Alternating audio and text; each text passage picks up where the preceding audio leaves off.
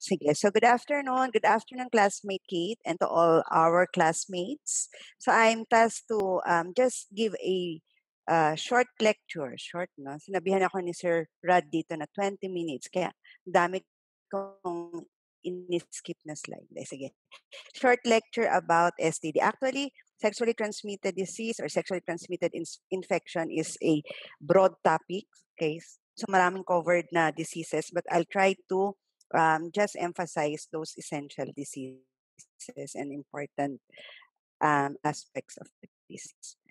So here are my objectives for this afternoon. So describe the etiology of the common STIs. Again, kasi nga marami sila, but I'll be focusing on common STIs only. The pathogenesis of the disease, what are the manifestations, how to diagnose it, treatment, and of course, preventive measures.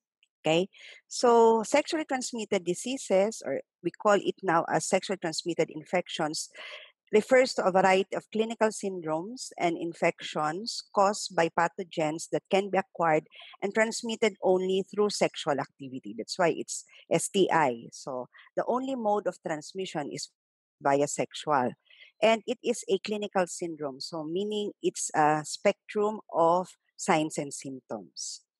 So being a syndrome, there are different classes. Okay, so there are different syndromes of sexually transmitted infection divided into those urethritis or cervicitis. So these are the common urethral and cervical discharge. So under it are your gonococcal and non-gonococcal urethritis and cervicitis, or what we commonly know as tulo, diba, sa Tagalog.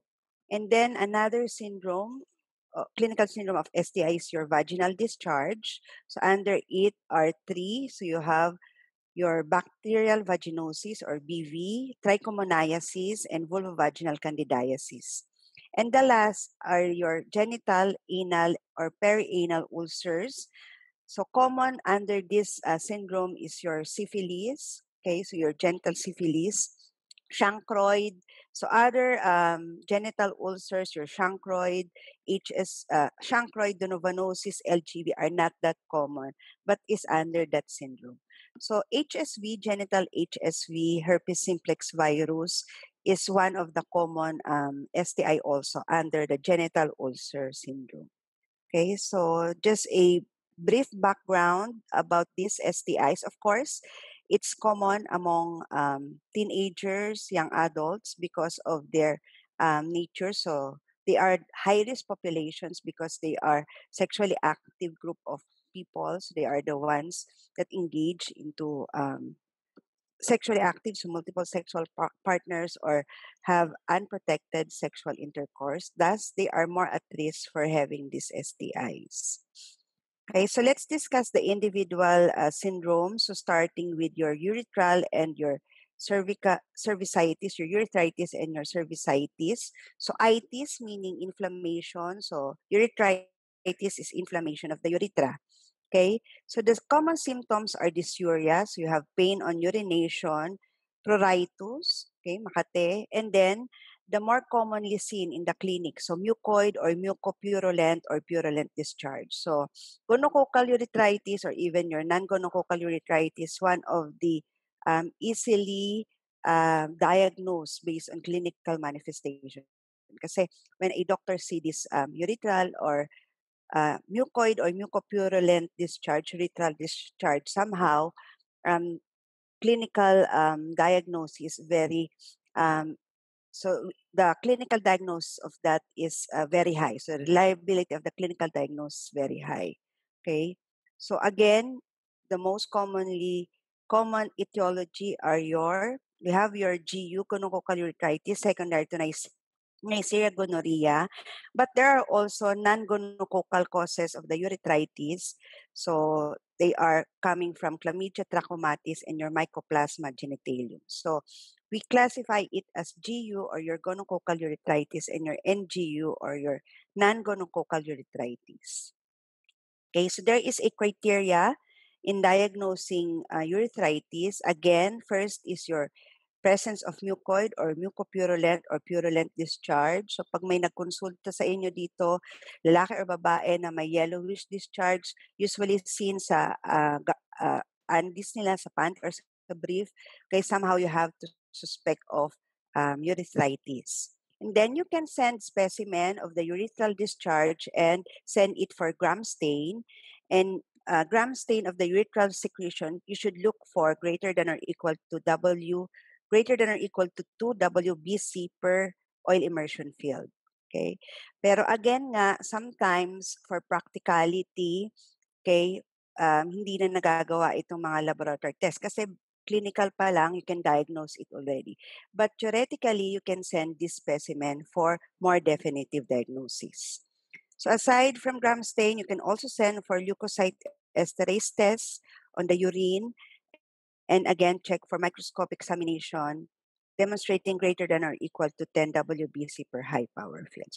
So this is the diagnostic criteria for urethritis. Cervicitis naman, almost the same with urethritis. It's only that it's coming from the cervical area, cervix. So same etiologic agent. So you have your gonococcal cervicitis coming from Neisseria gonorrhea, and the non-gonococcal cervicitis, most common is your chlamydia trachomatis. So si Neisseria at si chlamydia, almost always daw magkasama parati as cause of your urethritis and cervicitis. So diagnosis of your cervicitis, again, presence of purulent or mucopurulent discharge, okay, visible in the endocervical canal or an endocervical swab specimen. And sometimes patient might present also with bleeding induced by passage of cotton swab through the cervical os. Okay. So that's for cervicitis. So let's discuss the etiologic agent. For gonococcal urethritis cervicitis, again, the etiologic agent is your Neisseria gonorrhea. For the Neisseria species, there are only two pathogenic Neisseria for humans. The other one is the N. meningitidis, which causes your meningococcemia.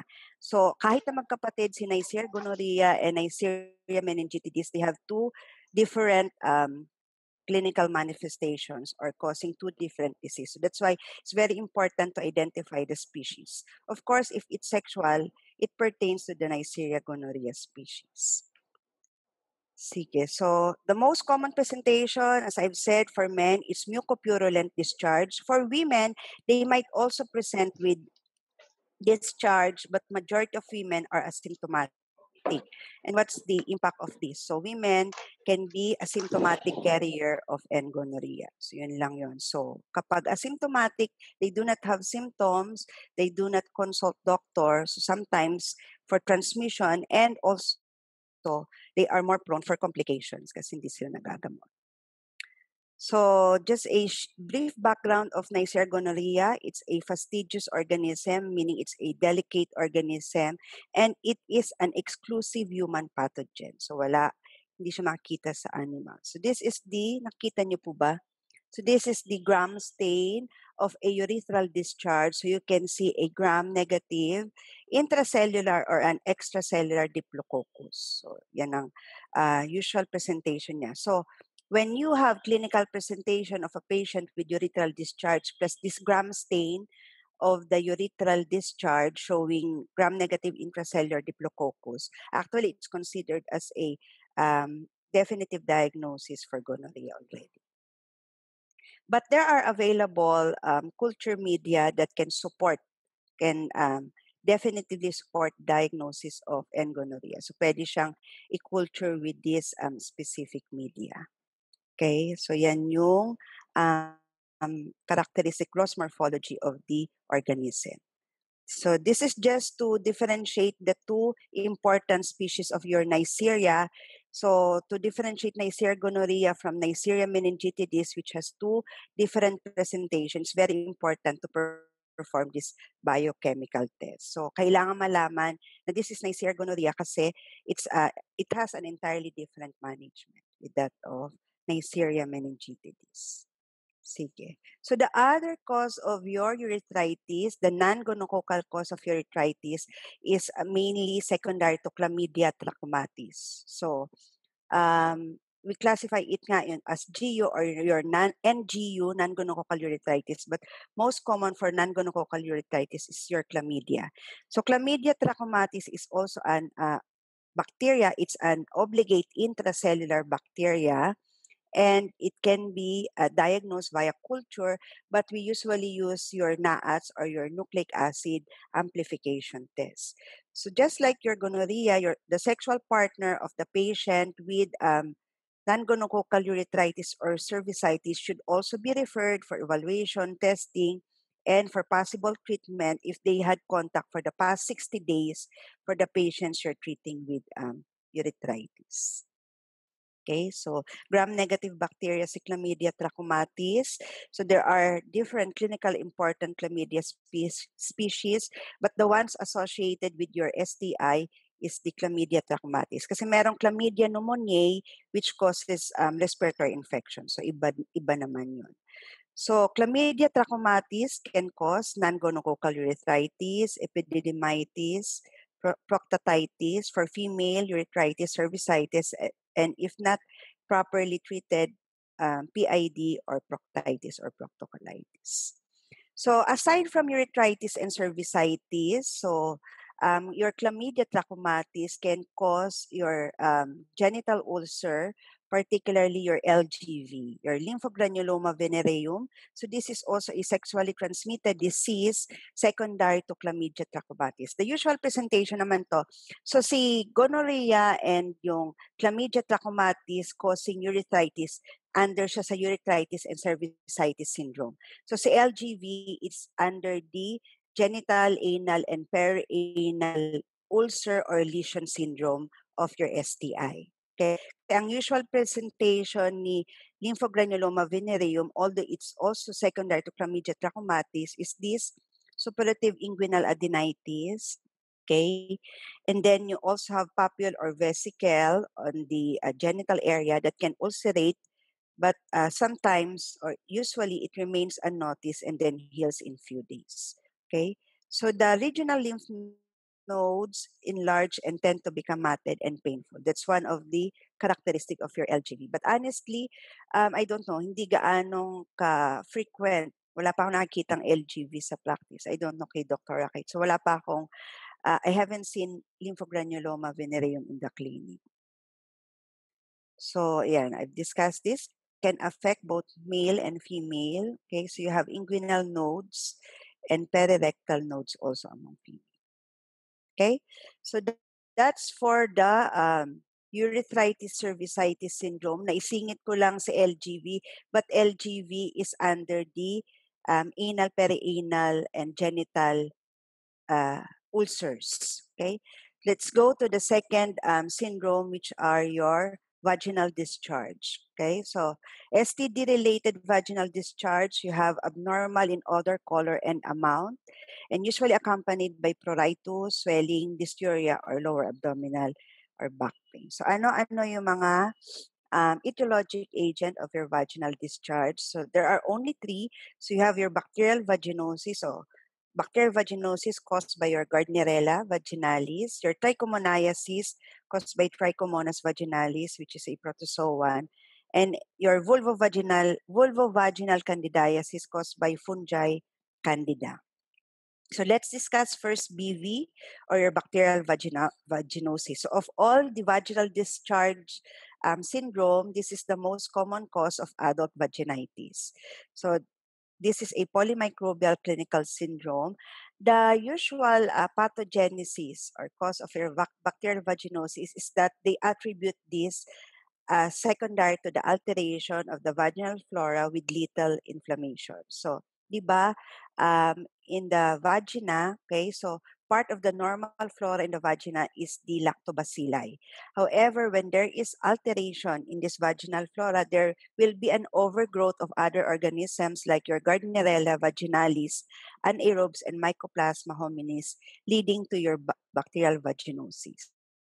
Okay, so routine treatment of sex partners is not recommended for bacterial vaginosis. Kasi nga, they don't classify this strictly as STI unlike your trichomoniasis and your vulvovaginal candidiasis, because of the rationale nga, the pathophysiology, that it is secondary only to the alteration of the vaginal flora. So hindi recommended to treat sex partners. So it can be diagnosed using these criteria. So you have this criteria: presence of homogeneous thin white discharge that coats the vaginal wall. So when your patient complains of a thin white discharge, and we also examine this vaginal discharge and look for clue cells. So ayan po yung mga examples ng clue cells. So clue cells are epithelial cells, vaginal epithelial cells containing the Gardnerella. And then you have an alkaline pH of the vagina, so more than 4.5. Di ba? Usually acidic ang pH ng vagina, but alkaline pH facilitates the growth of your Gardnerella that can lead to bacterial vaginosis. Lastly, you have fishy odor of the vaginal discharge and a positive whiff test or fishy odor upon addition of 10% KOH. So when you examine the vaginal discharge, you add 10% KOH and you had a fishy odor, that's a positive whiff test, and it pertains to your bacterial vaginosis or your BV. Okay? So that's for your bacterial vaginosis. So another vaginal discharge, you have your trichomoniasis. Okay, so 7 to 35% of women of vaginal discharge is comprised by your trichomoniasis. So ito, unlike your BV, which is medyo hindi pa clear-cut na STI, si trichomoniasis is mainly sexual talaga. And you need to treat the partner of patient with trichomoniasis. So it is caused by the protozoa. Yan, kilala nyo pa ba si Trichomonas vaginalis? So hindi siya bacteria. So it's a protozoan, pear-shaped protozoan, and it is the etiologic agent of your trichomoniasis. So what's the presentation of your trichomoniasis? So majority, you have a frothy vaginal discharge. I don't know if you can see the picture. So 12 to 36% you have frothy discharge, and only 10% yellow to green. So pathognomonic also of your trichomoniasis is the presence of strawberry cervix. Or when you examine the cervix, you have punctate mucosal hemorrhages. Okay, and also common to have itchiness, pruritus, vulvar erythema, so namumula, or dyspareunia or pain on sexual contact. Okay. So 10 to 50%, just like pag female, di ba, sa gonorrhea rin, majority of women are asymptomatic. So 10 to 50% of women can be asymptomatic carrier of your trichomonas. Okay, so only 50% will have symptoms. Okay, so this is for trichomoniasis. So again, most common presentation is frothy discharge. You have strawberry cervix also. So how do we diagnose trichomoniasis? So you can send for NAAT also, nucleic acid amplification test, or just a wet mount. Okay, so since this is a protozoan, you just submit the vaginal discharge and do a wet mount and look for the presence of trichomonas. There can be also culture, but it's 75 to 96% sensitive only. So lastly, for your vaginal discharge, you have your candidiasis, vulvovaginal candidiasis. Okay, so it's caused by Candida albicans, which is a fungi in 85 to 90% of the time. Okay, so who are at risk? Pregnant, diabetics, those on immunosuppressants or steroids, antibiotics. And sometimes they associate it with tight-fitting underclothing. So what's the presentation of vulvovaginal candidiasis? Pruritus, Makati. And then you have vaginal discharge, which is whitish or curd-like. So yung tatlong, you can distinguish the three etiologic agent of the vaginal discharge based on their presentation. Diba si BV, medyo thin, homogeneous lang. Si Trichomonas, frothy. Si vulvovaginal candidiasis, whitish curd-like. Yan, parang yung napanis na milk, no? Whitish curd-like. So other manifestations, you have vulvar erythema also, and edema, and scaling, which is very common for candidal infection, soreness, again, dyspareunia, and dysuria. Okay, so you can diagnose it by doing KOH mount and looking for um, Candida. So Candida is a pseudohyphae. So you have this characteristic on the KOH mount of your Candida. You can also culture the Candida using saborods or other media. Okay, so that's for vaginal discharge. So we've discussed so far urethritis and cervicitis, and then vaginal discharge. Lastly, we have the genital anal or perianal ulcer. So I've decided to discuss only the common genital anal or perianal ulcer aside from the LGV na na-mention ko kanina because it's also caused by chlamydia trachomatis. So I will just be discussing syphilis here as the representative disease under the genital anal or perianal ulcer. But there are other diseases under this syndrome, like your genital HSV, yun nga, yung donovanosis, okay, chancroid, but I'll be discussing syphilis only due to lack of time. So syphilis, okay, it's transmitted sexually, but you can also have vertical transmission. Most contagious to sex partners during the primary and secondary stage of the disease. So later on, I'll be discussing the different stages of syphilis. So its etiologic agent is a spirochete called your Treponema pallidum, subspecies pallidum, because there are different species of your Treponema pallidum. So kapatid niya, it's a spirochete. So kapatid ni na lepto, okay, ni na borrelia. But for syphilis, it's specifically caused by Treponema pallidum.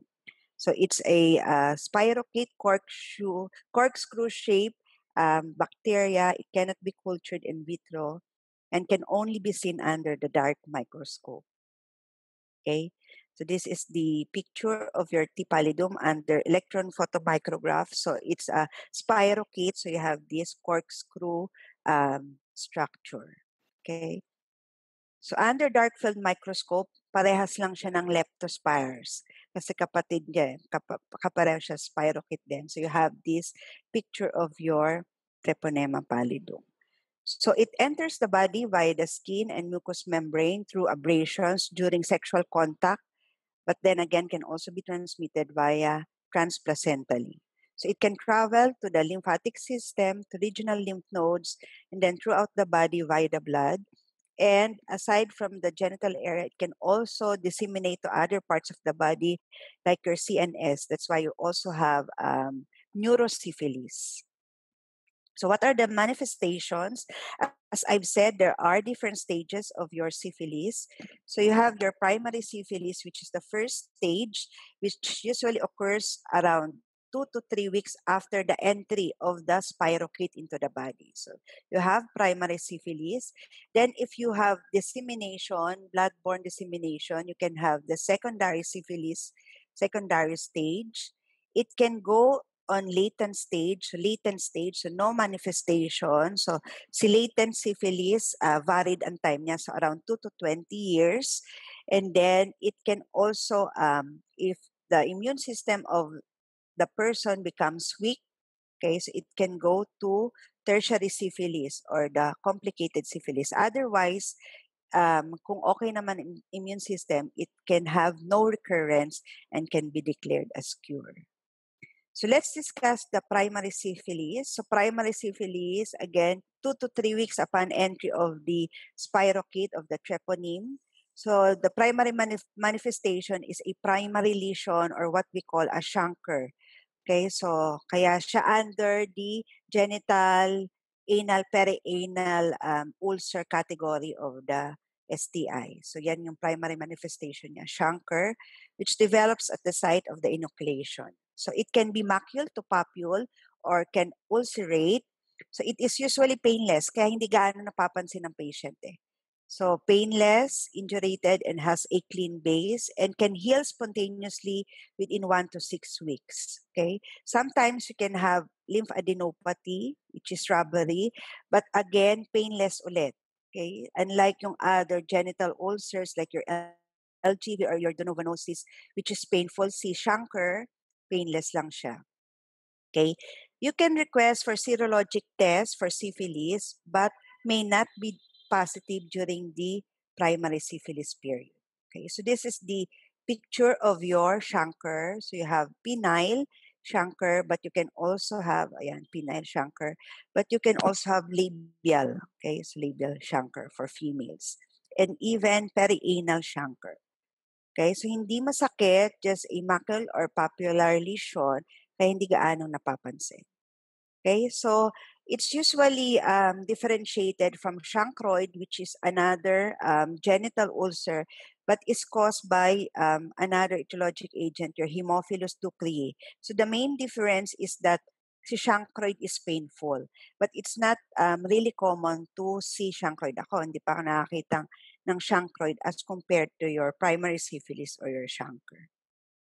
Okay, sometimes you can also have primary syphilis sa tongue for those who do oral sex. So after primary, you can have secondary syphilis. So it occurs 3 to 6 weeks after the primary chancre appears and may persist for weeks to months. Okay, so the only manifestation of your secondary syphilis is that you have your rash. In 75 to 100% of the time, you have rash all over your body, but particularly on your palms and on your soles. Okay, so you also have lymphadenopathy, malaise, mucus patches. Condyloma lata is another clinical feature which is associated only with secondary syphilis. So when you have condyloma lata, it pertains to secondary syphilis. So when you do serologic test during the secondary syphilis, this is the period or the stage of the disease wherein you have the highest titer. So teaming si treponemics during the secondary stage. That's why patients on secondary syphilis are the most infectious of all the stages. So yan yung manifestations ng secondary syphilis, primarily rashes in 75 to 100% of the time. So you have palmar and then plantar rash. Okay, so they are very contagious when you have this secondary syphilis. So this is the condyloma lata that can be seen during the secondary stage of the disease. Okay, condyloma lata rin yan. Then this other skin lesions, usually skin lesions ang presentation. Alopecia can also be manifested during secondary syphilis. Next, you have your latent syphilis. Okay, so minsan, di ba nga, pag hindi napansin si primary syphilis and then your secondary syphilis, not all will present naman with rashes eh. So na hindi napapansin. So you can go on to latent syphilis without knowing that for the past year, you're having treponemes already on your inside your body. So pag latent syphilis, the host suppresses the infection enough so that you do not have clinical manifestations. So the diagnosis is only based on the serologic. So usually, ito yung mga nakikita namin na nagpapa-screen, di ba? Yung nagpapa-clear. Okay, when you request for treponema blood test, positive sila but without any clinical manifestation. So we label them or we diagnose them as latent syphilis. So latent syphilis can be categorized as early latent if you can be sure that it's less than 1 year, or late latent if it's more than 1 year. Pero most of the time, hindi naman napapansin eh. Kaya ang diagnosis namin is late latent syphilis. Kasi kung hindi nila alam kung kailan nagsimula, basta nakita lang sa blood test. So that's latent syphilis. Neurosyphilis is a complication of the primary syphilis or untreated secondary syphilis, and it involves the CNS, kaya nga neurosyphilis. Okay? So it can occur few months to few years after infection. That's early neurosyphilis or decades after infection. So initially, patient can be asymptomatic until magmanifest na lang siya. So you have to work up the patient for this one. Okay? Sige. So lastly, the last stage is your late syphilis or your tertiary syphilis. So approximately 30% of untreated. That's why yung latent syphilis, kung wala pa talaga silang na-receive na treatment, it's very important that you treat them because to prevent occurrence of your complication or your tertiary syphilis, which is usually the manifestation is gummatous lesions or your cardiovascular syphilis. So GUMAS or gammas pertains to unilateral isolated single or disseminated lesions that can be seen in the skin, deeper tissue, and can be nodules. Okay, you have central necrosis, deep ulcers. So it's a skin manifestation. You can have these serpiginous gummatous lesions on the forearm, or can be as severe as this ulcerating gammas. So another complication of your tertiary syphilis is the involvement of the heart. So that's cardiovascular syphilis. I will not discuss this in detail, but just to say that if not properly treated, you can have this complication. Okay, so all of these are the manifestations, but how do we diagnose syphilis? Okay, so based on clinical history, particularly if you catch the patient on primary or secondary syphilis, mas madaling ma-diagnose, diba? Because they have the presentation of chancre if it's primary syphilis or the rashes if it's secondary syphilis, accompanied with the proper clinical history. That's physical examination, then complete clinical history. However, when the patient presented with latent syphilis, so asymptomatic, then there are laboratory diagnostic tests available. Okay, so that's history. PE. What are the different diagnostic tests? Serologic tests for Treponema pallidum. So there are two types of serologic tests. You have your non-treponemal test, which is not specific for your syphilis. So this is your VDRL or your RPR or your EIA. Minsan kasi wala na yung RPR, VDRL. ELISA na lang. And the confirmatory test is your treponemal test, which is your fluorescent treponemal antibody test. Okay? Or, yan. So direct fluorescent antibody T pallidum, DFA or TP. Okay? Sige, oo. So, ito na, microscopy. So, this is the specific, the treponemal test, your direct fluorescent antibody test. Okay, sige, ito muna. Non-treponemal, so you have here your VDRL or your RPR. So, this is the initial screening, but since it's non-treponemal nga, it's not confirmatory for T pallidum. So, we usually request for RPR or VDRL, not for confirmation, but for monitoring only. So, we do quantitative VDRL and RPR for monitoring the titers of the patient. Okay, so these are the advantages and the disadvantages of VDRL and RPR. The more specific or the confirmatory is the treponemal serologic test. As I've said, you have your F-tabs or your treponemal pallidum, okay, TPPA, and your enzyme immunoassay test, treponemal serologic test. So this is specific for syphilis. So once you have it, it's confirmatory. Okay, so these are just some of the non-treponemal tests. You have your RPR. Okay, so diagnosis of latent syphilis, yun nga. So if more than 1 year, so that's late latent syphilis, less than 1 year early latent syphilis. So those are the two serologic tests that we request for diagnosing syphilis. How do we manage? So it depends on the stage of the patient. That's why it's very important to determine if it's primary, secondary, or latent. If it's primary, secondary, and early latent, this is the dose. You give one dose only of benzathine penicillin G, 2.4 million units, single dose. Okay, if pen allergic, then you can give doxy or tetra. However, when you have late latent syphilis, okay, so you have to give it for 3 doses at 1 week interval. So 2.4 million units per week and then for 3 doses. Okay.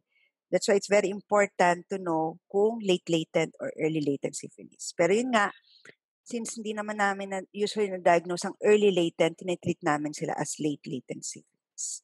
When you have tertiary syphilis, it's a different management because you have to admit the patient without neurologic involvement, 3 doses pa rin. But with neurosyphilis, okay, and then the other complications like cardiovascular or gummatous syphilis, then you have to admit the patient and give this aqueous crystalline penicillin G, 18 to 24 million units per day. So 3 to 4 million units every 4 hours for around 10 to 14 days. So it requires admission for you to manage neurosyphilis.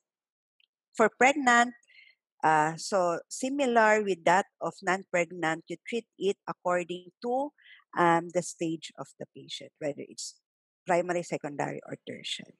So I just want to mention here that when you give penicillin in a patient with treponema or spirochetal infection, we have to watch out for the side effect, your Herxheimer reaction, which is actually self-limiting lang naman, but it's important that we are aware of this adverse reaction secondary to treatment with penicillin with that of spirochetal infection.